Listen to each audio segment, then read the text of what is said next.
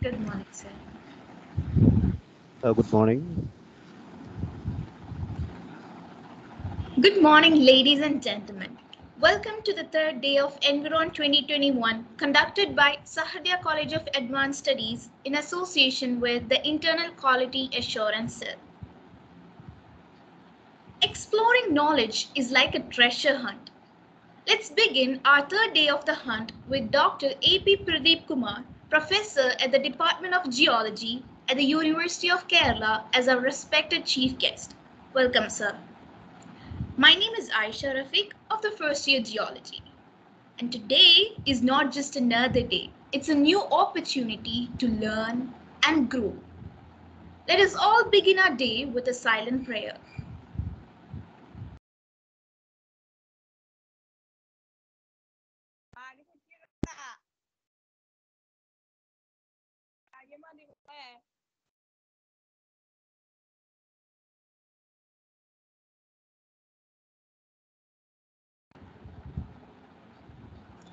Thank you all. I'm sure we all must have felt the spark of blessings by now. To have someone that inspires dreams, encourages creativity, and builds confidence by you is a blessing indeed. I would like to invite Dr. Joy K.L., our honored Vice Principal, to felicitate the event. Very warm good morning to all. Respected resource person, Professor Dr. A.P. Pradeep Kumar, sir, Geology Department of University of Kerala. Respected Executive Director, Reverend Dr. Davis Chengriyadan, Dr. Matthew Paul Uken, the Principal, Professor Davis K.J., Head of the Department of Geology, faculty members, delegates, and dear students. It is always a proud moment to a center of higher learning when an academic endeavor of good standard is performed.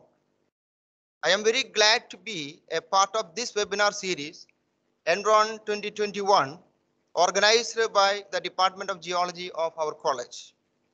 Geologists work to understand the history of our planet.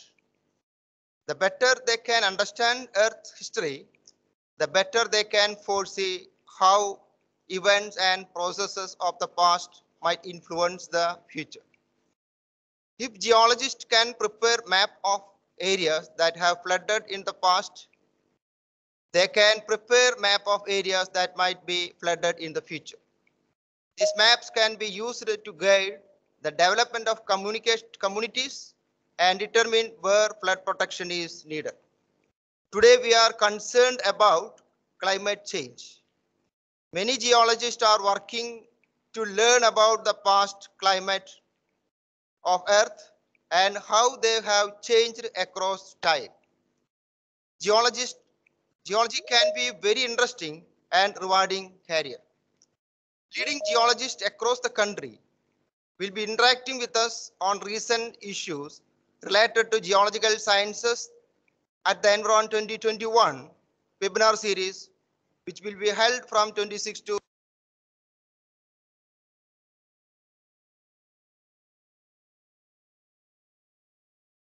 Geology and his team members for organizing this international webinar series. I hope you will find this webinar series, Environ 2021, is highly fruitful and beneficial for your future work. Today's webinar, the third day of Environ 2021, is led by Professor Dr. A.P. Pradeep Kumar, a geologist at University of Kerala. He passed his MSc degree in geology with the second rank from the University of Kerala and obtained his PhD from the same university.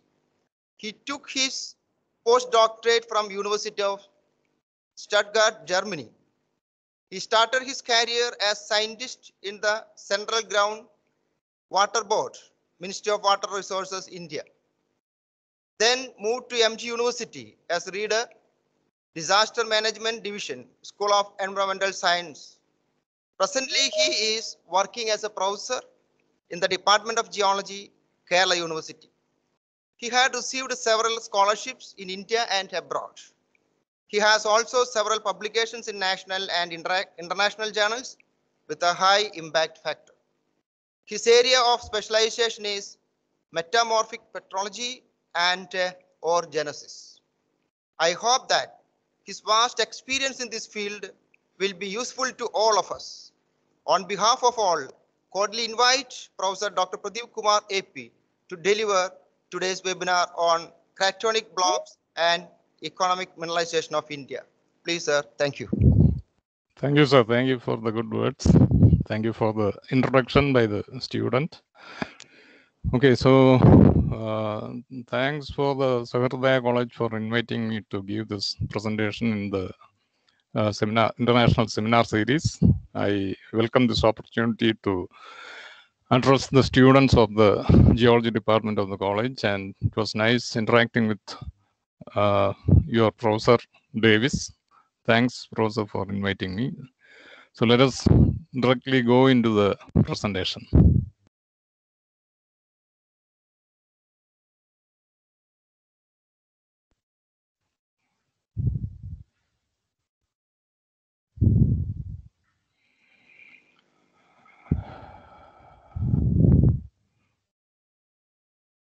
I hope now the opening screen is visible to all of you. Yeah, yes, sir. Okay. Okay, good morning, all of you. Good morning, students. Good morning, Professor Davis. Yeah, Good morning, sir. Good morning, sir. Okay. So today we are going to talk about something which we all know about. Probably you third year students of geology probably know about the divisions of India, that the India is divided into the Himalayan region, then peninsular India, then the southern Indian part. And also you might have learned about economic mineral deposits of India. Then probably in your geotectonics or structural geology, you might have learned about plate tectonics. But what links all these together? That is the question that is uppermost in my mind and in the mind of all exploration geologists, because as you probably know, plate tectonics is the one phenomenon which links everything in geology together.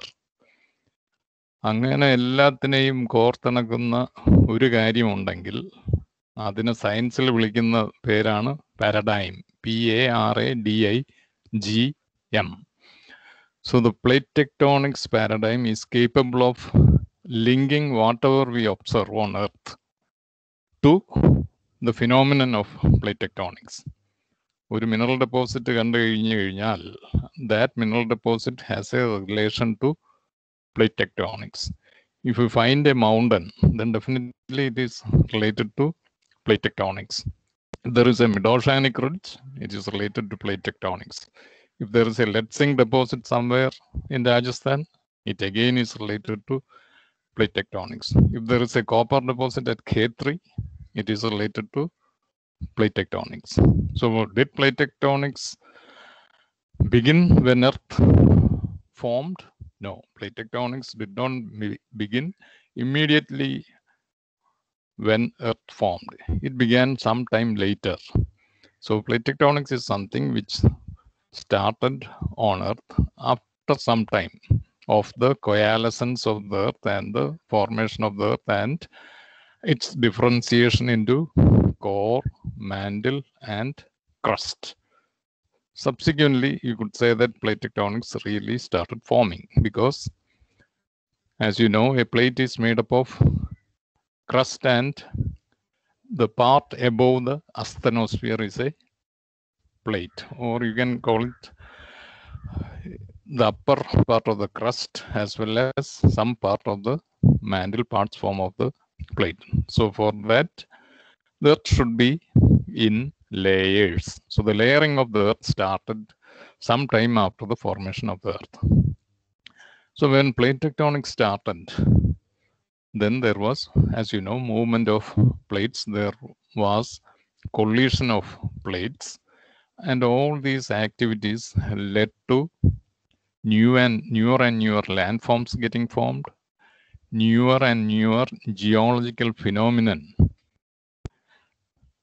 getting expressed on Earth. So all this activity led to the formation of mineralization. All this activity led to the formation of specific environments on the Earth. Specific environments like divergent plate margins, convergent plate margins, then you have subduction zones, then you have zones where plates diverge, zones where plates move past each other. Each of these locations are ideal locations for the formation of mineral deposits. And at locations where currently there is no plate movements, those locations are equally good for mineralization. So what we will do today is we will take a quick look at India. How is India made up? What makes up India? Then what is the type of mineralization in India? And how is it all related to plate tectonics? So let's go into the presentation. It would be approximately, let's say, 30 minutes long. Now it's 9:45, 30 to 35 minutes long. So now it's 9:45. We'll stop by 10:20 or at the most 10:25. Okay. So if you cannot hear me or if you cannot see the slide, Professor Davis can give me a call on my mobile and I will switch to another net connection. Okay. So metallurgy means formation of economic mineral deposits. So formation of economic mineral deposits is due to evolution of the crust. Evolution of the crust means evolution of the earth. As you know, the core of the earth is made up of predominantly iron and nickel. So that iron and nickel must have been on the surface and in different parts of the earth, but as earth evolved, all those heavy metals sank to the core of the earth. So that was the beginning of the evolution of the earth. And with that evolution of the earth, you had different layers of the earth getting formed. Along with that, ore deposits also started forming. So when you look at the evolution of the earth in the Archean, this term you know, Archean. Archean is the oldest, Hadean and Archean. At that time, you cannot say there was actual plate tectonics. There was some sort of maybe plate tectonics. Then later on in the Proterozoic, some sort of differentiation of the earth into core, mantle and crust had already taken place, and in the Proterozoic, plate tectonics started, or by the end of the Archean, plate tectonics started. And modern type of plate tectonics started in the Phanerozoic. Most of the third year students will know what Phanerozoic is. Second years and first years also might know what Phanerozoic is. It begins from the Cambrian. Let's say 550 to 650 million years ago, modern style of plate tectonics started. So from plate tectonics, let's take a look at this figure. This is a figure in which lead zinc deposits are shown. And the most common lead zinc deposits are, the best developed lead zinc deposits are in this brown circle. This is in Rajasthan, the Aravalli-Delhi orogenic belt, where you find a lot of lead zinc deposits in places like this: Rampura Agucha, Savar, Rajpura, Diriba. Then Sargipalli in Andhra Pradesh, in Orissa, Agnikundala, Mamandur near Salem. All these are locations of lead zinc deposits. So for us, we will say that Rajasthan has got the most lead zinc deposits of India. Orissa has lead zinc deposits. So there are lead zinc deposits in different parts of India. But for Earth, doesn't mean that Earth is not looking at these deposits as deposits occurring in a political boundary. Earth looks at it as occurring in a plate tectonic setting. So this location here in Rajasthan was previously some sort of submarine condition or some sort of condition where there was an oceanic margin. So this Rampura Aguja, Savar, all these lead zinc deposits have dolomite associated with it. It has got many carbonate minerals associated with it. So all these carbonates, as you know, get deposited in an oceanic basin, usually in a oceanic basin. So definitely the Rajasthan lead zinc deposits in the Aravalli-Delhi orogenic belt must have been deposited in some sort of ocean basin, but that ocean basin must have had some sort of contribution from volcanic material also. So the possibility is that the lead zinc deposits of Rajasthan owe their origin due to plate tectonics, in which there was a sedimentary component in an ocean basin, and some of these deposits also show evidence for a volcanic component. When you learn orogenics and economic geology somewhat deeply, then you will know that there are some terms for this.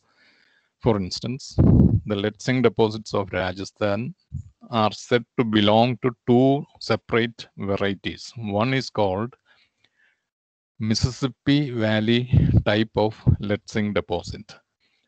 And the other term for some of these deposits is SEDEX, sedimentary exhalative. From the word itself, sedimentary means settling from a column of water. Exhalative means you exhale. When you exhale, the air that comes out is warm. So sedimentary exhalative means sediments plus exhalations from vent, from hydrothermal vents or undersea vents. So undersea vents plus sediments. So sedimentary exhalative. So the lead zinc deposits of Rajasthan belong to the category of two deposits. One is Mississippi Valley type deposits, and the second is sedimentary exhalative deposits. Difference between the two is Mississippi Valley type of deposits doesn't show much evidence for volcanic component. So this example, why I told you this example is to show you that when you look at mineral deposits, don't look at them as occurring in Rajasthan, occurring in Kerala, occurring in Andhra Pradesh or Orissa. You look at them as occurring in a plate tectonic setting. So this part of Rajasthan must have been somewhere else. India itself must have been somewhere else, not where it now exists. It must have been below the equator. It must have been part of some other continent or some other fragment of the earth. And it has undergone plate movements. And during that plate movement, several collisions must have taken place. Volcanic eruptions must have taken place. Whole areas might have been under the ocean, and they might have been uplifted due to tectonics, and now you see them on the surface of the earth. So look at all mineral deposits as a product of plate tectonics. Then when you study these deposits, it will become very, very interesting.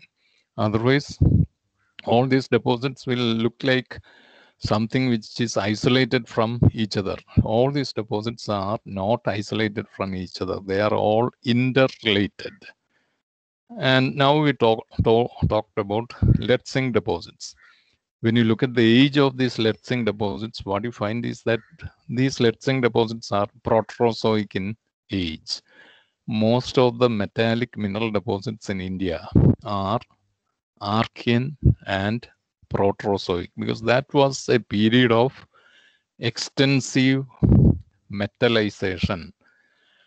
That was a period of extensive metallization because the earth was relatively young and it was also much more active, and there was a lot of churning of the interior of the earth, so leading to a lot of mineralization taking place.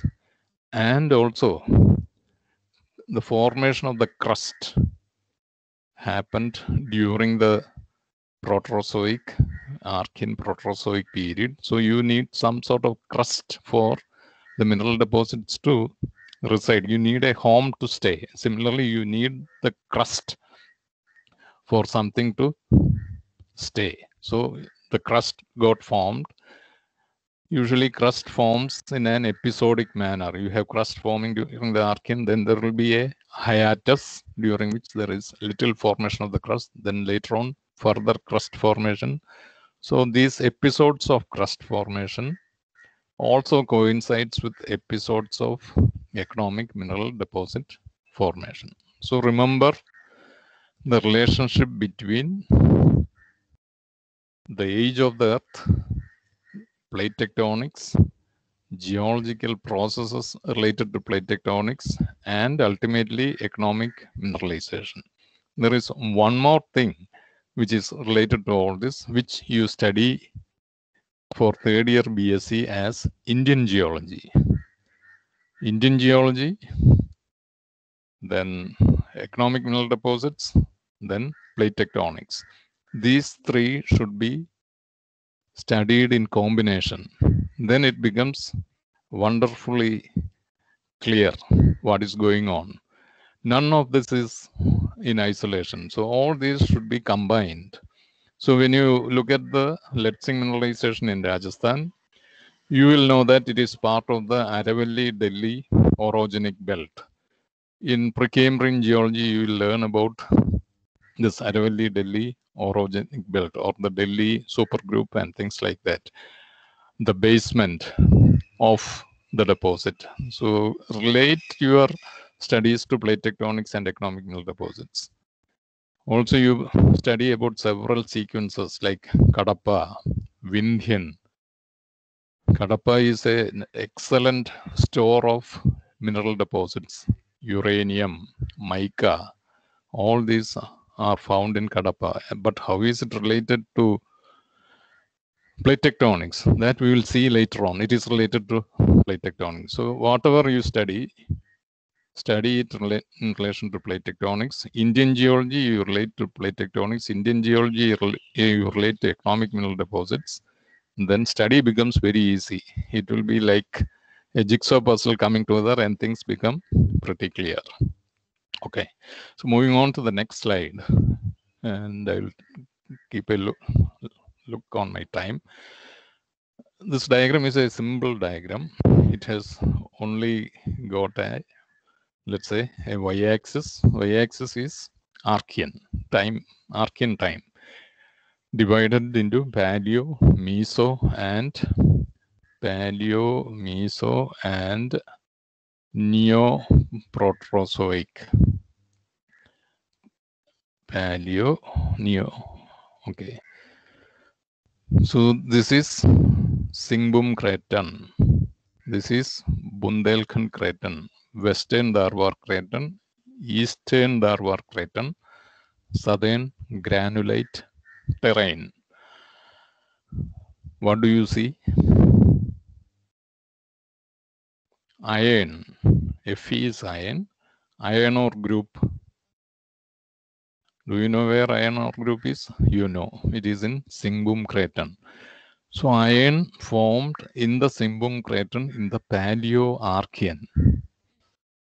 So maybe this year or next year you will go and write JAM exam, or you will write the Pondicherry University entrance exam, or the Banaras Hindu University entrance exam, or ISER entrance exams, and you will find a question. amongst the following, which deposit is the oldest? And you have choices: placer deposits of Kerala, lead zinc deposits of Rajasthan, uranium mineralization of Kadapa, iron deposits of Singhbum. Definitely it is iron deposits of Singhbum, which is the oldest, and iron deposits of the Singhbum craton are the oldest deposits in India. Nothing is older than the iron deposits. As far as economic mineral deposits are concerned, nothing is older than the iron deposits of Singhbum. Then what would be the youngest deposits in India? The youngest deposits would be something which forms today, as we are now talking to each other. While this seminar is going on, deposition is taking place. There could be many deposits, but the most obvious deposit is placer deposits that are taking place in rivers, in lakes, in backwaters, and ultimately in the oceans. When the rivers are taking all these black sediments to the ocean, and the ocean is winnowing them and putting them back on the beach. This process is going on every minute of every day.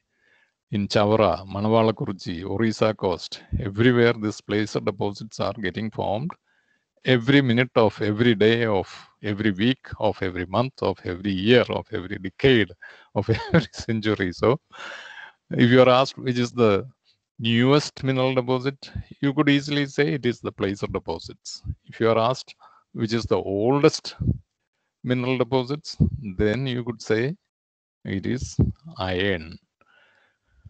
Another thing that sometimes is asked is which deposit can you name which forms today and also which has formed in the Archean or in the Precambrian?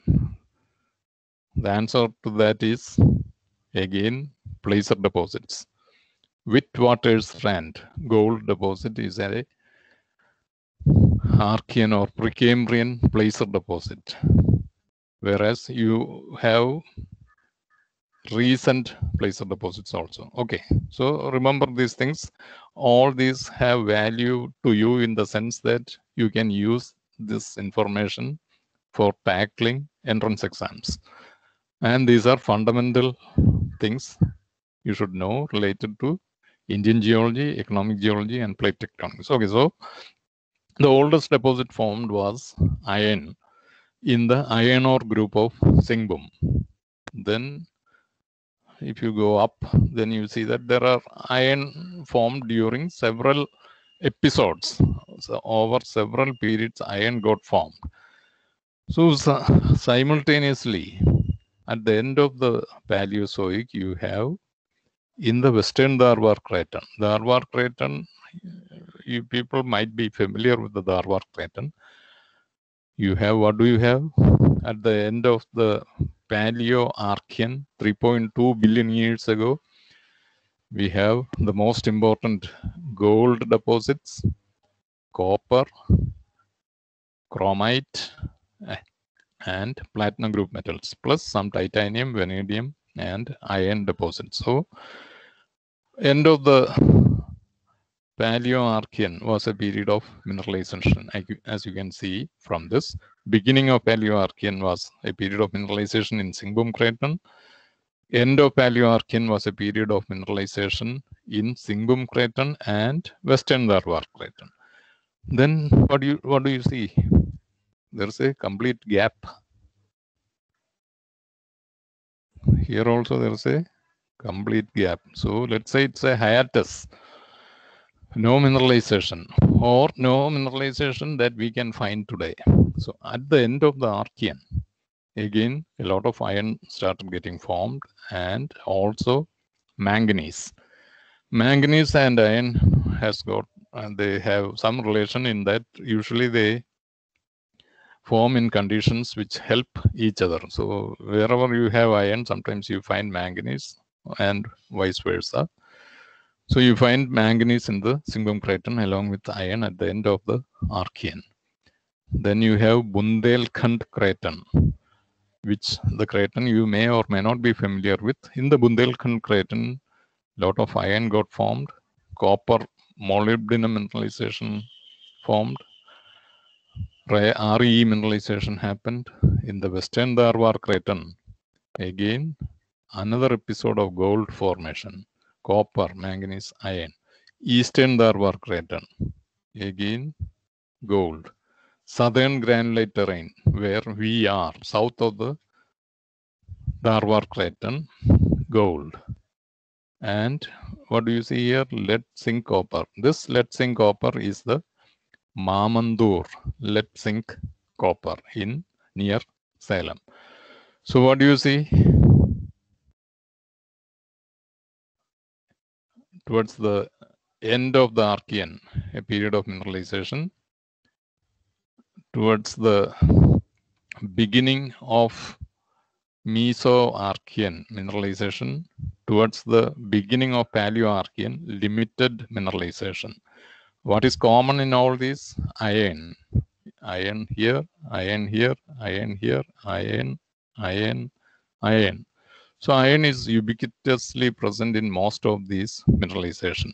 Then you have a lot of gold also getting formed. Gold here, gold here, gold, gold. Most of the gold got formed during the Archean and the Proterozoic. So most gold got formed during those times. But you have also gold known as placer gold, Punnapuzha, Chaliyarpuzha. In those rivers, you have gold which is derived from rocks which formed during the Archean and Proterozoic. Southern granulate terrain, you have in Nilambur, you have gold. Wayanad, in some places you have gold. All those gold is derived from hard rocks by weathering, erosion, and transportation in rivers. So the idea that you should get from this slide is mineralization did not happen continuously. Mineralization happened in discrete periods of time, starting in the Paleo-Archean. As far as India is concerned, this is almost true for the complete Earth. So iron mineralization was the oldest mineralization in India, iron ore group in Singhbum craton. Then after some time, not some time, after a lot of time, towards the end of the Paleo-Archean, Singhbum craton and Western Dharwar craton also had mineralization. Again, it was iron and gold with some chromium, copper, etc. At the end of the Archean, there was extensive mineralization. Singhbum craton, Bundelkhand craton, Western Dharwar, Eastern Dharwar, Southern granulate terrain. But what you should remember is India was not India in a single block at that time. India is an amalgamation of different blocks. That is why the title of this presentation is Cratons and Mineralization, because India was different parts which came together. So that was cratons which came together and got welded together along shear zones or mobile belts and formed India. That India is the India which moved through Tethys. Moved through Tethys, scraping up all the sediments in front of India, which was in the Tethys Ocean. Moved through Tethys, scraping up all the sediments and crashed into Eurasia, into the Tibetan area. So it crashed into Eurasia. So that crashing led to the development of the Himalayas. And that crashing led to finding of fossils on top of the Himalayas. 8 or 9 kilometers up in the Himalayas, you find marine fossils because of this plate tectonic movement. And from those marine fossils, you have the most, some revered, what do you say? You could say ornament, the saligram. which is nothing but an ammonite fossil. The shell or the inner cavities have been filled with pyrite. And because of the movement through the rivers, like the Gandaki river, which originates in Nepal, gets polished. And finally, it takes the look of a circle. And people call it the Sudarshana Chakra because mythical. It is all mythical, but the ammonite shell filled with pyrite and polished is real. So how did this happen? That's because of plate tectonics. So plate tectonics and the movement of the earth and the uplift of the Himalayas all helped in feeding myths as well as establishing life on earth in India. Okay. So these are some of the names associated with these deposits. So Kolar, Hatti, Ramagiri in eastern Dharwar Craton formed at the end of the Archean.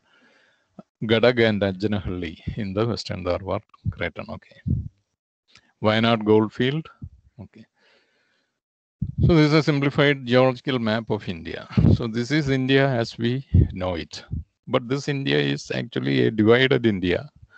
Not in the literal sense, it was a divided India. Now also you could say India is a divided India, but India was a divided India because it was all divided into small parts. And that divided India had many, many pieces which came together, which you already know.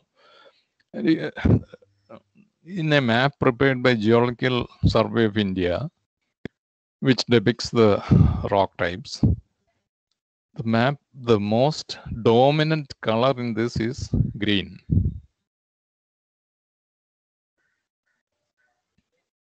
You know what it is, right? The dominant color. This Union Public Service Commission, UPSC the geologist exam. Okay, എഴുതി പാസ്സായി UPSC ഇന്റർവ്യൂവിന് ചെല്ലുമ്പോൾ അവിടെ ഇരിക്കുന്ന പ്രൊഫസേഴ്സിന്റെ ഒരു favourite question ആണ് what is the dominant color used in the Geological Survey of India map? അപ്പോൾ colour ഓർമ്മ ഇല്ലെങ്കിൽ അവർ പറഞ്ഞു തരും ഇറ്റ് ഈസ് ഗ്രീൻ. അപ്പോൾ പിന്നെ next question is what does it represent? It represents the Deccan traps. So I was just incidentally talking about it. Deccan traps mineralization is very, very limited in the Deccan traps. Under the Deccan traps, it's possible that there is mineralization. And Deccan traps also owe its origin due to plate tectonic movements over the Reunion hotspot, which now exists south of India, far away from the tip of India. So that all that you will study in your plate tectonics class. And again, another map of India in which you look at India from different viewpoints. നമ്മൾ വളർന്നു വന്ന സാഹചര്യം വെച്ച് നമ്മൾ ഓരോ പല കാര്യങ്ങളും നമ്മൾ വളർന്നു വന്ന സാഹചര്യം വെച്ച് നമ്മൾ നോക്കുന്നത്. അതുപോലെ തന്നെ ഇന്ത്യ നമുക്ക് പല രീതിയിൽ നോക്കാം.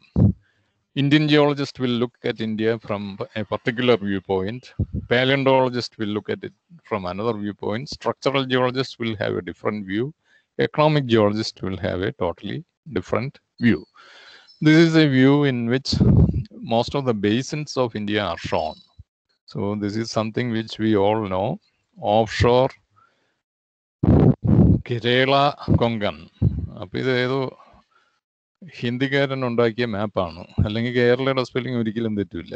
So of shore Kerala Konkan, of shore Bombay. So what you see is India has got a lot of basins in it. Basin form ചെയ്യണം എന്നുണ്ടെങ്കിൽ there should be some sort of A depression. അപ്പോൾ ഇന്ത്യൻ കോണ്ടിനെന്റ് അല്ലെങ്കിൽ continental fragment of India has got a lot of depressions in it.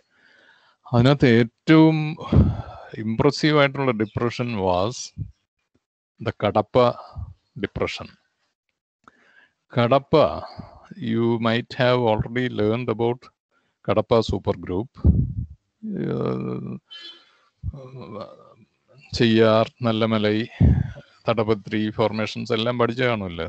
അപ്പോൾ ഈ Kadapa, for such a huge volume of deposits to get formed in Kadapa, there must have been some depression or there must have been a basin. അങ്ങനെ ഒരു basin ഉണ്ടായിരുന്നു. That basin formed because this part of India, the part of the continent here actually broke away. ഇവിടെ ഉണ്ടായിരുന്ന കോണ്ടിനെന്റലിന്റെ part broke away and now that part is connected with Antarctica. Napier complex എന്ന് പറഞ്ഞ അന്റാർട്ടിക്കയുടെ ഭാഗമാണ് കടപ്പ എന്ന് പറഞ്ഞ ഈ ബേസിനുള്ള ഈ സ്ഥലം. So when that part broke away from India or from this part of India, naturally there was a basin. That basin got deposited with sediments. എവിടെ നിന്ന് വന്ന sediments? Sediments were derived from Dharwar craton, and also some sediments were derived from the oceanic side.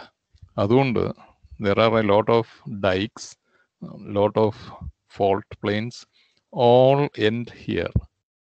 അതൊന്നും കടപ്പ ബേസിനിലോട്ട് കടക്കില്ല, എല്ലാം ഇവിടെ വന്ന് ഇങ്ങനെ നിൽക്കും. Because അതിൻ്റെ ബാക്കി part is now in Antarctica. So you will find that Kadapa basin is actually made up of sediments which are derived from the Dharwar craton, and some of it is derived from the oceanic side. So now you can look at Kadapa basin from a different perspective. Kadapa basin is something which is a product of plate tectonics, product of breaking up of continents. So when Kadapa sediments got deposited, then definitely there will be an unconformity. Karanam, sediments got deposited on a platform. Our platform was Archean in age. So you have an Archean platform on which Proterozoic sediments were deposited. So there is definitely an unconformity in the Kadapa basin. So that is why at the margin between the Archean and the subsequent sediments, there is an unconformity. And this unconformity is the location for extensive uranium mineralization in Kadapa. So the Kadapa uranium mineralization, like Tummalapalli and all these places, most of it is related to this unconformity related uranium deposits. You will study that in economic geology, where uranium mineral classification, unconformity related uranium deposits, those are, you can find that clearly in Kadapa. Why? Because Kadapa is a basin. Why did it become a basin? Because a part of Kadapa, that part of India, broke away, and it is now part of Antarctica as the Napier complex. So that gap was filled with sediments. So when an oceanic type of basin gets filled with sediments, you will find a lot of carbonates as well as normal pellitic sediments. So that's why you have a lot of dolomite hosted uranium mineralization in the Kadapa basin. So now what you see is, you cannot have a mineral deposit getting formed without plate tectonics. It is essential. If the region where Kadapa basin now exists had not broken away, there would have been no Kadapa basin at all. And if there was no Kadapa basin, there would have been no uranium mineralization, mica mineralization in the Nellore schist belt. All these things would not have occurred. Okay. So look at this diagram, which maybe reminds you of something you have studied in plate tectonics. Here you see subduction zones, you see collision zones, and in this diagram gold deposits are shown. So you see that in the subduction zone, above the subduction zone, there would be volcanism. And what do you find? Porphyry, gold, copper deposits. Subduction and ongoing volcanism. And some of the best porphyry, copper, gold deposits you find, where can you find? You can find it in the circum-Pacific belt of fire, Also, you can find it in the Andes mountain. You will find a lot of porphyry gold deposit. Then a basin type of deposit, Carlin type of gold, which you will maybe you will learn about it in your master's degree. So different plate tectonic settings, and those are related to gold deposits. Orogenic gold deposit, where there is a collision and uplift of continents. You find orogenic gold. Orogenic gold means collisional settings, and Western Dharwar Craton and Eastern Dharwar Craton, all these gold is orogenic gold deposit. Carlin type of gold you find in mostly in Nevada, Arizona, in USA. Carlin is a location in USA. Okay. And similar to Archean, when you look at Proterozoic also, you see that there is a distinct period during which there was extensive mineralization. See this? At the end of the Paleozoic, beginning of Mesozoic. So the Meso-Paleo boundary in the Proterozoic was a period of extensive mineralization, various types of mineralization, where Singhbum Craton, Central Indian Craton, Kadapa Basin, Western India, Himalayas also. Okay. We don't need to look at these names and all, it's just the idea. And I think the time now is 10:22. Maybe we'll go on for a few more minutes, maybe up to 10:30, 8 more minutes. Okay. So look at this diagram. You look at this term, NIB and SIB. So often you'll find that the India is divided into a northern cratonic block or northern Indian block or northern cratonic block, NCB, and a southern cratonic block. So what separates the two? It is separated by CITZ. CITZ is the Central Indian Tectonic Zone. What is north of the Central Indian Tectonic Zone? Northern Cratonic Block. What is within that? The main things within that is Bundelkhand Massif. This is the Bundelkhand Massif. Aravalli Delhi Orogenic Belt. This area, Aravalli Delhi Orogenic Belt and the Bundelkhand Massif. This forms the Northern Cratonic Belt. Immediately you can tell one thing.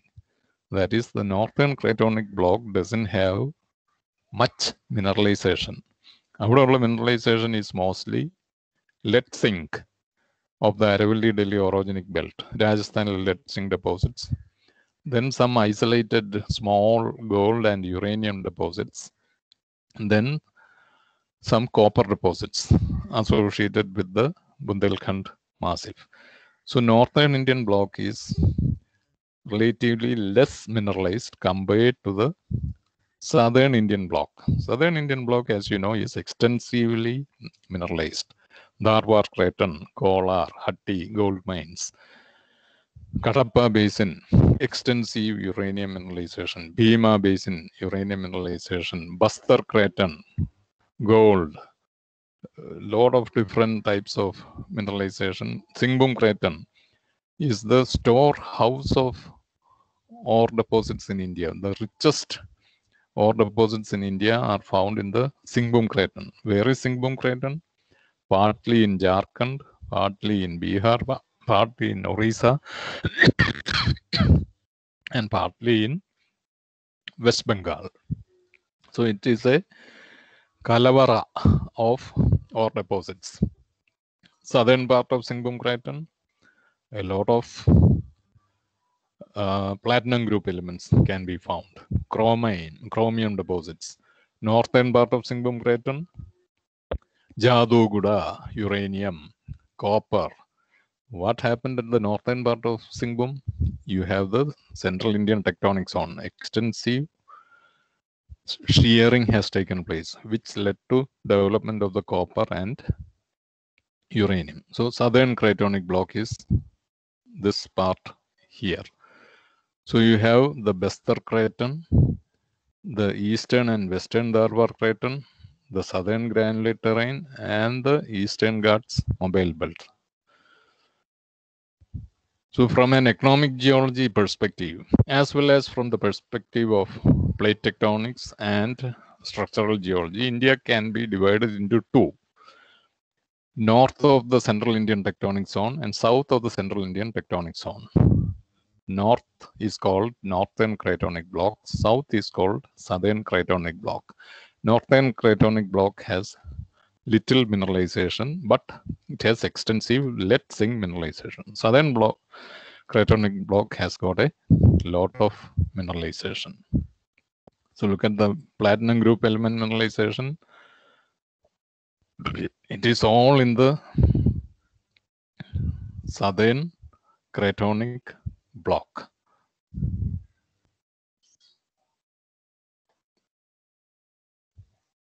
So look at this map.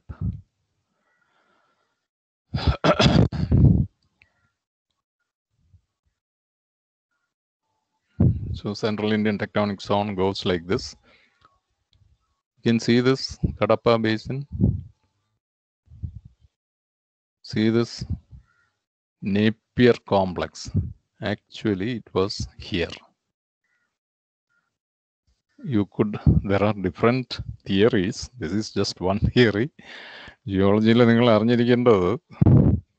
you cannot call geology an exact science. In physics, 1 centimeter is 1 centimeter. In geology, 1 centimeter could be 1.005. It could be 0.995 also.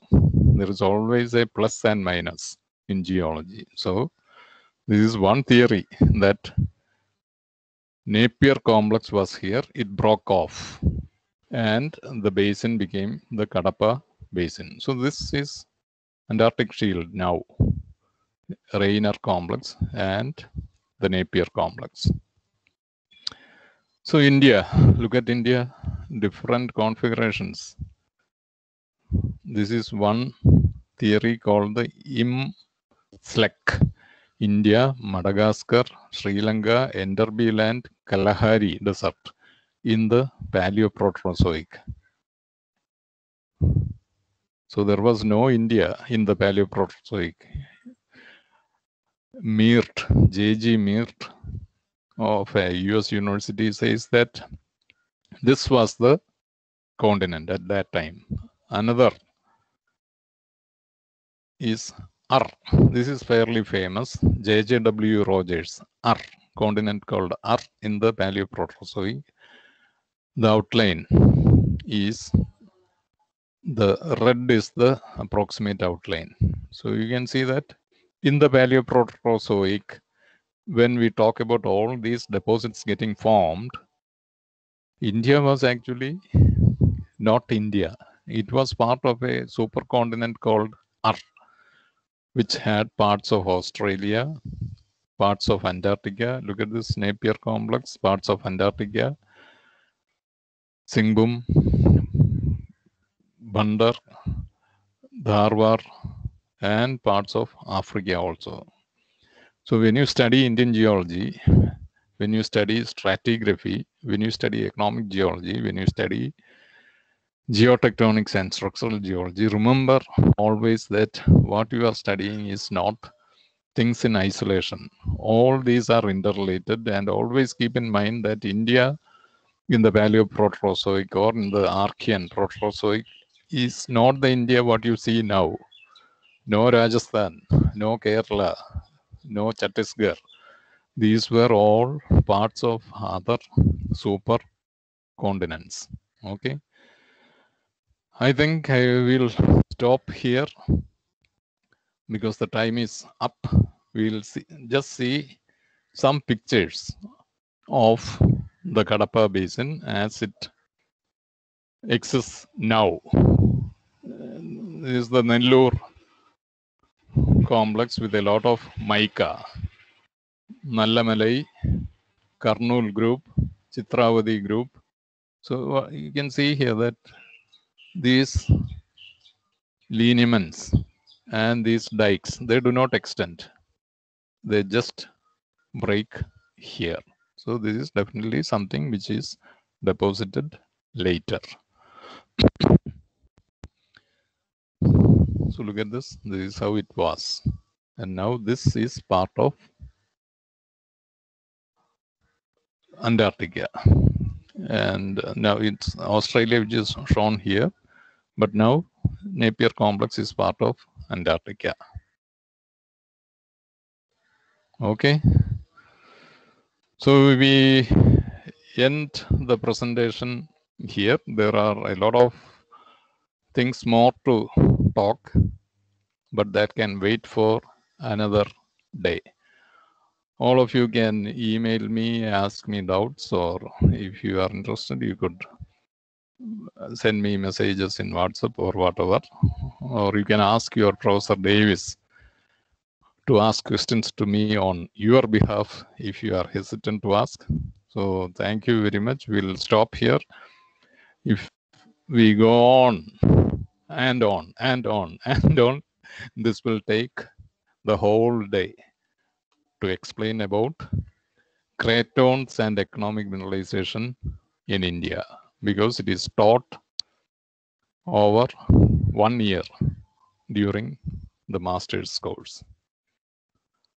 Okay, so thank you very much. I will stop here. If you have questions, you can ask, or if not just questions, we could ask anything. It need not be economic geology questions. It could be anything. Okay. Thank you, sir. That was a propounding lecture.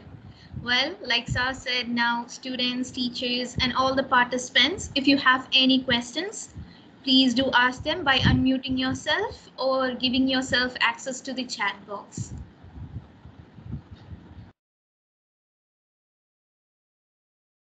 You know, as I said, usually most of these things get asked in objective type exams, and also when you go beyond your master's degree, when you go for interviews and all, it's mostly economic geology and things related to economic geology which gets questioned upon. So it's a good idea to have a thorough knowledge. It's very easy, actually, very simple to understand, not at all difficult. So if you can read on this like a novel, like a story, then it becomes extremely simple and you'd be able to answer most of the questions posed by interviewers.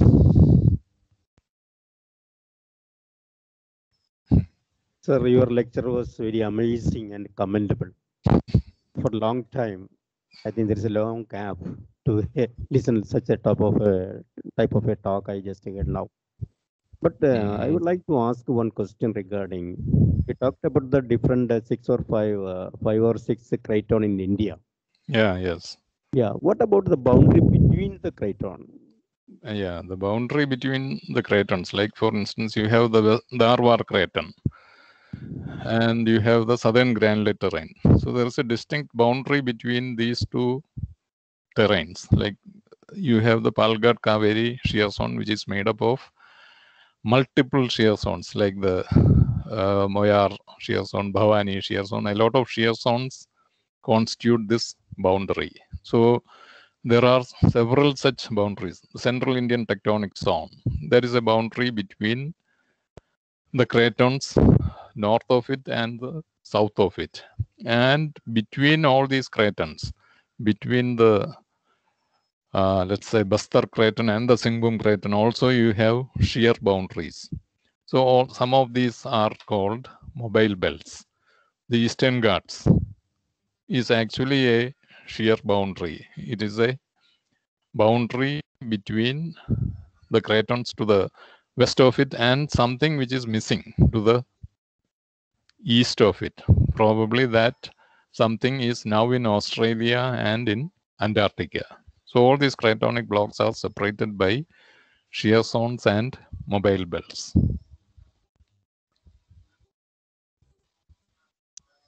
Okay, sir. Okay, sir. But there is another one, you told about the Kadapa Basin, there is some one part is drifted to the Antarctica area. Yeah. Is any possibility for any separate craton is totally departed or drifted? There is always possibilities of parts of cratons getting detached and moving away. For instance, Madagascar, Seychelles, all Seychelles and all moved away from India in the recent, let's say, geologically recent past, 90 or 100 million years ago. That's very, very recent. So always there is a possibility that parts of cratons can break away. And many of you might have heard of the Kurg block. That was a small craton which moved and got amalgamated to India near the Palghat-Kaveri shear zone. So that such cratons which were not originally part of a larger craton but then subsequently got welded or joined with a older craton is called a exotic craton, or you can call it an exotic block. So it doesn't mean that India will remain like India forever. It can, parts of it can break off. That is why you have different configurations for continents, breaking off, then coming together. So that is what plate tectonics is all about. You have heard of Wilson cycle. Wilson cycle, continents come together, continents separate, continents break up, come together, break up, come together. So that cycle goes on and on. That's called the supercontinental cycle. Okay, sir. I have another doubt. In the continental coastal area of the west and east coast, normally the west coast is more steeper than the east coast. So this is because of the drifting of this, what do you call this block? The west coast is steeper probably because parts of the west coast has faulted and broken off. So there was insufficient time for erosion, weathering, and all these things to flatten the slope there. So that is one of the reasons why west coast is still steep as compared to the east coast. That is one of the reasons. So it is west coast is relatively young when you compare it with the east coast. That is also the reason for many of these placer deposits getting formed in the west coast when you compare with the east coast. So, okay. Any students can ask any questions or teachers, please. Yeah. Ask. Because he's an eminent professor. Eminence has nothing to do with. I have read a lot of things. While we're talking, we came to know that you are very. So students, they very simply, sir, he will explain everything in a simple way, in a listening way. It's very appreciated. Anyhow, students, please ask. Sir, yeah. Hello. Yes. Okay. I have two questions. First is why the concentration of zinc lead deposit is only two type of deposits like ZX and Mississippian deposits are concentrated in Rajasthan only. Then another question is like, can we correlate the East Antarctic granulate facies, granulate terrains with the southern granulate terrain of India? Then is it possible to get the mineral deposit in there also? There means Antarctica or India? Antarctica also, the southern granulate terrains and East Antarctic granulate terrains. Okay, so I'll answer the second question first. East Antarctica and southern India southern Indian granulate terrain definitely was together. That is proved beyond doubt through structural geological studies, through petrological studies, it has been proved, completely proved, that parts of East Antarctica and southern India, as well as Sri Lanka, as well as Madagascar, as well as Eastern Africa were juxtaposed against each other. Not now, in the Gondwana times. So there was this concept of East Gondwana and West Gondwana. So what you find is you have this Achangovil shear zone or the Palghat Kaveri shear zone. There is a controversy about which one. You will find that there are shear zones in Madagascar called the Bongalova Ranotsara shear zone. You have shear zones in East Africa called the Anekt shear zone. You have shears within Sri Lanka between the Vani complex and the Vijayan complex, which are granitic complexes. And you have shears in Antarctica also, which you can fit like a jigsaw puzzle. If you fit it together, it will be perfect fit. So it has been proven, and also there are mineral deposits like, for instance, there is a rare mineral called clinohumate belonging to the humate group of minerals, which you find in very, very specific environments. That particular mineral deposit, you cannot call it a deposit, that particular mineral occurrence has been found only in fragments of continents which were previously together. For instance, you can find clinohumate deposits along the Achangovil shear zone. You can find that in the continuation of this shear in Madagascar. You can find that in the continuation of this shear in Sri Lanka. And also you can find the continuation of this mineralization in Antarctica also. Not just this, a lot of other types of mineralization and the phases of metamorphism, the PT conditions all match. But regarding mineralization in Antarctica, it is all under the Antarctic ice sheet, thousands of meters below the ice sheet. So it's not possible to extract any of these mineral deposits or even prove that it exists. So all these theories on mineralization and petrological equivalence is based on a few outcrops that exist or few rock pieces that are obtained from Antarctica. And coming to your first question regarding lead zinc mineralization and Mississippi Valley type NSEDEX only in Rajasthan, it need not be only in Rajasthan, it could be anywhere else also, but it is preserved there. Okay. First thing that we need is we should have something preserved. ഞാൻ MSc പഠിക്കുമ്പം നമ്മുടെ ത്രൂക്രംജി സാറിനെ നിങ്ങൾക്ക് അറിയാമല്ലോ, ഇങ്ങനെ ബുൾഗാനൊക്കെ വെച്ചൊരു സാറുണ്ടല്ലോ, അവിടെ വന്ന് ക്ലാസ് എടുത്തിട്ടുണ്ട്. Vikramji sir is a coordinator for our GIS and remote here. So നിങ്ങൾ ഓൺലൈൻ ക്ലാസ് നിങ്ങൾക്ക് പണ്ട് ഏതോ ലെക്ചറൊക്കെ നടത്തിയിട്ടുണ്ട്. സോ ത്രിവിക്രംജി സാർ ഞങ്ങളെ കൊണ്ട് monitoring our seminar also. Final day is concluding the section. അപ്പം ഇദ്ദേഹം ഞങ്ങളെ കൊണ്ട് MSc ഡെസർട്ടേഷൻ അംബാസമുദ്രം എന്ന് പറഞ്ഞ തിരുനെൽവേലിയിലെ ഫീൽഡ് വർക്കിന് പോയി. അപ്പോൾ നമ്മൾ ഈ ഫീൽഡ് വർക്കിന് പോകുമ്പോൾ നമുക്ക് MSc പഠിക്കുമ്പോൾ അത്ര വലിയ ഐഡിയ ഒന്നും കാണില്ല. അപ്പോൾ അവിടെ ഫീൽഡ് വർക്കിനൊക്കെ ചെന്നപ്പോൾ ഒരു സ്ഥലത്ത് ഇത്രയും ചരല് കൂടിക്കിടക്കുന്നു, മണ്ണും ചരലും എല്ലാം കൂടെ കൂടിക്കിടന്നു. അപ്പം ത്രിവിക്രംജി സാറിന്റെ സ്റ്റൈൽ ഓഫ് ഇംഗ്ലീഷ് അമേരിക്ക പഠിച്ച ആളാണ്. പുള്ളി മലയാളത്തിലൊന്നും ചോദിക്കില്ല, Y is this sand and rack here എന്ന് ചോദിച്ചു, ഈ കല്ലും മണ്ണ് ഇവിടെ കിടക്കുന്നത് എന്തുകൊണ്ടാണെന്ന് ചോദിച്ചു. അപ്പൊ നമ്മൾ ഈ സെഡിമെന്റോളജി പഠിച്ചതൊക്കെ ആലോചിച്ച് അതും ഇതൊക്കെ കുറെ ഉത്തരം പറഞ്ഞു കേട്ടോ. അപ്പൊ എല്ലാം കഴിഞ്ഞപ്പോൾ പുള്ളി പറഞ്ഞു, അതൊന്നും അല്ല reason is you find this here because it is here. അത് അവിടെ നിന്ന് ഇതുവരെ എറോഡ് ചെയ്ത് പോകാത്തതുകൊണ്ടാണ് നിങ്ങൾ ഇത് കാണുന്നത്. അതൊരു പോസിബിൾ റിപ്ലൈ ആണ്.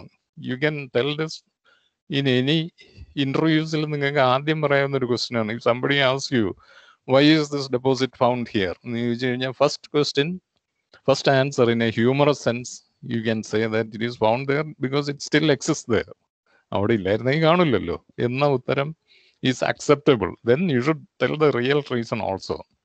അപ്പോൾ ഇത് lead zinc mineralization in Rajasthan, you find it because it still exists there, whereas in many places it might have been obliterated by later events. Anyway, the Aravalli Delhi orogenic belt, a particular location in Proterozoic or Paleoproterozoic times, there was a oceanic front there.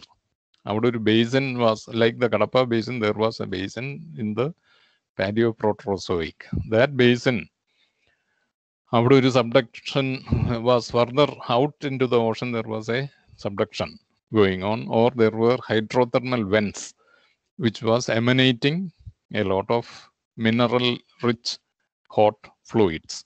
These mineral rich hot fluids, as you know, will be coming out as a plume. A plumil ninnu you will have a lot of lead, zinc, copper, molybdenum getting deposited. ഇതിന്റെ technical വശങ്ങളൊന്നും ഞാൻ പറയുന്നില്ല. Technical വശങ്ങൾ നിങ്ങൾക്ക് കൃത്യമായിട്ട് അറിയണം എന്നുണ്ടെങ്കിൽ you should read Lawrence Rob. Text ഉണ്ട്, very എല്ലാ നെറ്റിൽ കയറി വെറുതെ ലോറൻസ് റോബ് എന്ന് അടിച്ചാൽ you will get the PDF. അതിൻ്റെ ആദ്യത്തെ 2-3 ചാപ്റ്റേഴ്സിനകത്ത് you will find Y, lead, zinc, molybdenum, copper പല പല ലെവലിൽ ഡെപ്പോസിറ്റ് ചെയ്യാനുള്ള റീസൺസ് എന്താണെന്ന് അതിനകത്തുണ്ട്. So you can read that. So അങ്ങനെയുള്ള ഒരു എൻവിറോൺമെന്റിൽ നിന്ന് you have lead, zinc and sediments also getting deposited, leading to sedimentary എക്സലേറ്റീവ് type of deposits. അപ്പോൾ സെഡിമെന്ററി എക്സലേറ്റീവ് ഡെപ്പോസിറ്റ്സ് കുറച്ച് ഈ വെന്റിന്റെ അടുത്തായിരിക്കും ഫോം ചെയ്യുന്നത്. അല്ലാത്തതോ, ഈ എക്സലേറ്റീവ് നേച്ചർ ഇല്ലാത്തത് will be away from the went and closer to the beach. അവിടെ you will find Mississippi Valley type of deposit which doesn't have much of the hydrothermal vent in the evidence ഒന്നും കാണില്ല. So that is why you have this type of deposit in Rajasthan. The plate tectonic setting was suitable for it and also somehow it was preserved. Okay, question ചോദിച്ച ആൾ satisfied ആയ? Okay, sir. I can clearly visualize the deposition now. Thank you, sir. Yes. He's our first batch student now working in Goa University. I think he has completed his PG course. Okay. Goa University le palare എനിക്ക് അറിയാം. Yesterday only I completed. Your exams are over. Yeah. എല്ലാം theory, practical, dissertation. Yeah, my dissertation was on the topic of Tasman Hills in Eastern Radica. That's why I. Okay. അപ്പൊ എന്ത് കണ്ടുപിടിച്ചതിനകത്ത്? Mostly based on the clay mineral and like surface sediments.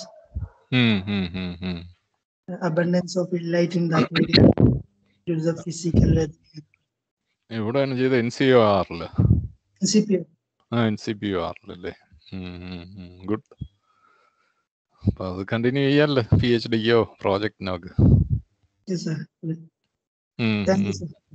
Yeah, okay. എന്താണ് പേര്? Naji. Okay. അപ്പൊ ഇതിനകത്തൊക്കെ immense potential four studies ഉണ്ട്. വളരെ interesting ആയിട്ടുള്ള കാര്യങ്ങൾ ചെയ്യാം. ഇത് ഡ്രൈ സബ്ജക്റ്റ് ആണെന്ന് ചിലപ്പോൾ തോന്നും, പക്ഷെ അങ്ങനെയല്ല. ഇത് ഭയങ്കര രസമായിട്ട് ഡിറ്റക്റ്റീവ് സ്റ്റോറി പോലെ പഠിക്കാം.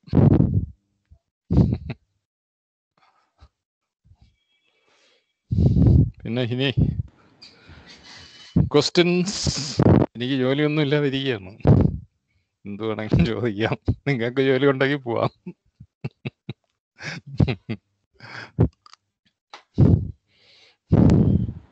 Well, I guess there are no much questions. So thank you, sir, and thanks everyone. I might want you all to know that the feedback form is accessible in the chat box. So if you all fill it up, you will be rewarded with your certificates. Now, I invite beautiful soul from third year geology, Megha CM, to spill her words of gratitude. Megha? Am I audible? Yeah.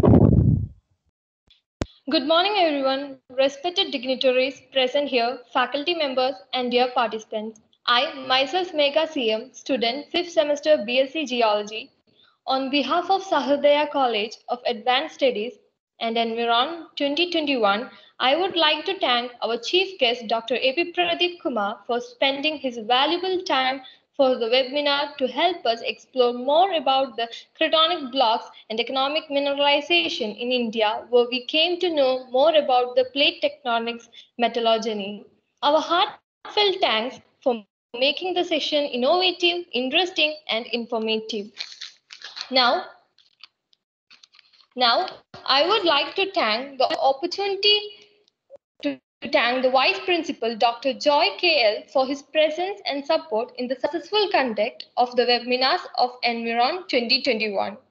I hereby like to pay our sincere thanks to our HOD, Professor Davis KJ, for the guidance and my gratitude towards our teachers who made this seminar a success. Last but not the least, a great round of applause for all the participants who became the part of this webinar and actively participated in the same with an inquiring mind and made the event successful. Sir, this is Mega. She's got a NIT for BTech. And she's canceled her seat and joined geology. Okay, And then that's very good. I told her I will make her an MTech in geology in good subject. Can you please give some advice? Yeah, for that, in which year is she now? First year? It's a final now, final BSc. Okay, final BSc just started. Okay, so what she can do is she can already write the GATE exam. Probably you know that. In the final year BSc itself, GATE exam can be written. Yeah. So she can start writing, not just she, all of the class can start preparing for GATE exams. Even in BSc, they can write GATE.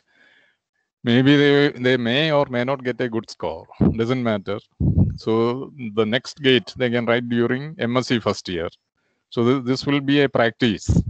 So when they are doing their MSc somewhere, they already know what is GATE. So they can write it better. And if again you don't have a good score, then you have a third chance, MSc final year. I know of students who have qualified GATE in the BSc third year itself with good marks. GATE is easy to crack in the sense that you don't study for GATE like studying for IAS exam. You pick and choose only. You work out question papers of the last 5 or 7 years. There are GATE guides in which last 22 years question papers have been worked out. So if you work out last 5 years or 7 years of questions, then you will be able to crack the next GATE exam. Then there is a book called Numerical Problems for GATE Geology. That book is very good because one of our students, നമ്മുടെ MSc പഠിച്ചുകൊണ്ടിരിക്കുന്ന ഒരു പെൺകുട്ടി എൻ്റെ അടുത്ത് പറഞ്ഞതെന്ന് പറഞ്ഞു കഴിഞ്ഞാൽ ആ ബുക്ക് എല്ലാം കയ്യിലുണ്ടായിരുന്നു, പക്ഷെ അതൊന്നും വെച്ച് പഠിച്ചൊന്നുമില്ല. ഗേറ്റ് കഴിഞ്ഞ് വന്ന് ഹോൾ ടിക്കറ്റ് വെക്കാൻ വേണ്ടി ഈ ബുക്ക് തുറന്ന ആ പേജിലുള്ള 3 ക്വസ്റ്റ്യൻ ഗേറ്റ് പരീക്ഷയ്ക്ക് ഉണ്ടായിരുന്നു. Anyway she got in PRL, physical research ലബോറട്ടറിയിൽ PhDക്ക് പോവുകയാണ്. ഇപ്പൊ MSc ഫൈനൽ ഇയർ പരീക്ഷ കഴിഞ്ഞിട്ടില്ല, എഴുതിക്കൊണ്ടിരിക്കുന്നു. അപ്പം gate is something which you can crack if you qualify GATE. Advantages of qualifying GATE is, one is going for MTech or PhD in IITs. With GATE, you cannot go to a university usually. You will not get a fellowship in a university. You will have to go to institutes or IITs. Another is for writing ONGC, AMD, Bharat Petroleum Corporation Limited, or for all these, GATE score is needed. It is not absolute necessity, but if you have a GATE score, you are at an advantage. So that is why GATE is extremely important. Not only that, ഇപ്പോൾ സാറിന് അറിയായിരിക്കും, environmental സയൻസുകാർക്ക് gate എഴുതാം, ഇംഗ്ലീഷുകാർക്ക് gate എഴുതാം. Gate in English language gate ഉണ്ട്, environmental science gate ഉണ്ട്. പല സബ്ജക്ട്സിലും ഇപ്പോൾ gate introduce ചെയ്തിട്ടുണ്ട്. That is because gate is slowly becoming a qualification for entry into government jobs. ഒരു സ്റ്റേജ് കഴിയുമ്പം there will be no test other than probably GATE. ഗേറ്റിന്റെ score നോക്കി recruitment നടക്കും. So she can prepare for GATE and also CSIR And if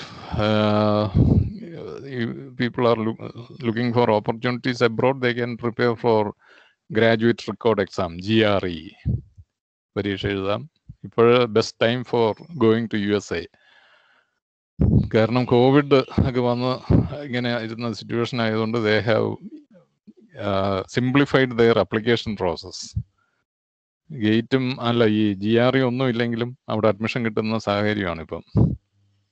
if you do A good MSc dissertation, ഇപ്പം നമ്മൾ ആദ്യം question ചോദിച്ച കക്ഷി ചെയ്ത പോലെ നല്ല ഡിസർട്ടേഷൻ നമ്മുടെ ഡിപ്പാർട്ട്മെന്റിൽ ഇരുന്ന് ചെയ്താലും മതി. നല്ല ഡിസർട്ടേഷനൊക്കെ ചെയ്ത് നല്ലോണം ഒക്കെ കാര്യങ്ങളൊക്കെ ചെയ്തിട്ടുണ്ട്, സെമിനാഴ്സ് ഒക്കെ അറ്റൻഡ് ചെയ്തിട്ടുണ്ട്, പിന്നെ എന്താണ് പല പല ആക്ടിവിറ്റീസിലൊക്കെ ഇൻവോൾവ് ആയിട്ടുള്ള ആളാണ്. ഇതിനെല്ലാം മാർക്കുണ്ട്. നമ്മുടെ BSc മാർക്ക് മാത്രമല്ല, MSc മാർക്ക് മാത്രമല്ല, ബാക്കി എല്ലാത്തിനൊക്കെ മാർക്ക് കൗണ്ട് ചെയ്യും. അതൊക്കെ വെച്ച് അപ്ലൈ ചെയ്താൽ ചിലപ്പം കിട്ടും. പലരും അങ്ങനെ പോകുന്നുണ്ട്. പോണ്ടിച്ചേരി യൂണിവേഴ്സിറ്റി പഠിച്ചിട്ടുള്ള മലയാളി പെൺകുട്ടികളൊക്കെ പുറത്തു പോയി കാനഡയിലൊക്കെ പോയി PhD ചെയ്യുന്നവരുണ്ട്. Okay, Thank you, sir, for giving us such a great, useful information, which would be useful for us.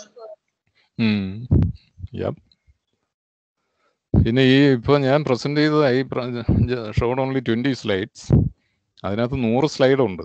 100 slide കാണിക്കാൻ ഉദ്ദേശിച്ചല്ല ഞാൻ വന്നത്. 10:30 നിർത്താൻ പറ്റുന്ന അത്രയും സ്ലൈഡ്സ് കാണിക്കാൻ ഉദ്ദേശിച്ചാണ് ഞാൻ വന്നത്. അതുകൊണ്ട് only 20 slides. So what I want to tell is, ഇതൊരു ഇമ്മൻസ് ഫീൽഡാണ്. It's not possible to cover all these things in single go. Only you can look at the tip of the iceberg. Iceberg കാണണമെന്നുണ്ടെങ്കിൽ നിങ്ങൾ തന്നെ എടുത്ത് ചാടണം. ചാടി താഴോട്ടൊക്കെ പോയി നോക്കിയാൽ you can see the iceberg. Otherwise you see only the tip. Okay. Okay, sir. Thank you very much for your kind information and a simple presentation for our UG students. Yeah, thank you all. Notable in our hearts.